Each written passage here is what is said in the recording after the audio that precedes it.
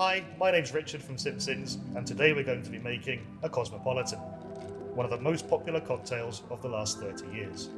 Now you may not be aware of this, but the Cosmo's actually been around since the 1930s, as it was called then, the Cosmopolitan Daisy. But it was really launched into the mainstream in the 1990s thanks to the vibrant New York cocktail scene and the wildly popular TV show Sex and the City. Now if you're lucky enough to have one of our SimpsInns sachets, then we've done all the hard work for you and everything you need is in that pouch. However, if you're making this from scratch at home, let's just take a look at what you're going to need to make your very own Cosmopolitan.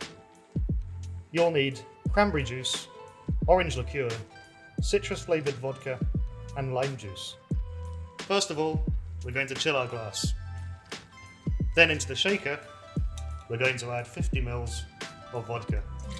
In this case we're using Absolute Citron, however you can use any vodka that you like or anything that you have in your cupboard at home. Then we'll add 30 ml cranberry juice,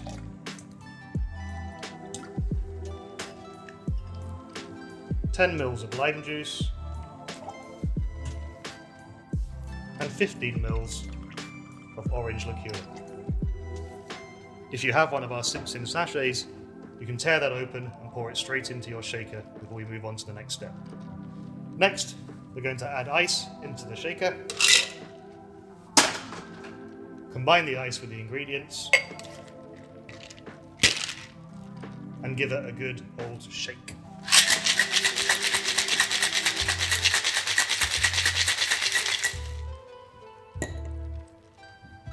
Now, our glass is super chilled, we'll discard the ice, separate the shaker,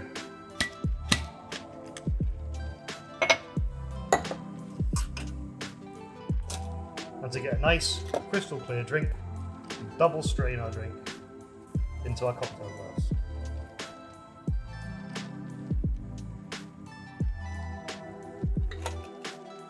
Now all that's left for us to do is garnish the drink. You can use anything you like for this.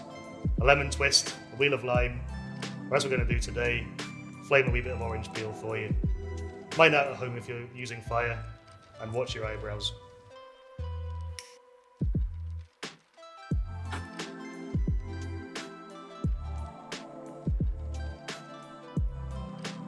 And there you have it, Cosmopolitan, SimpsInns style.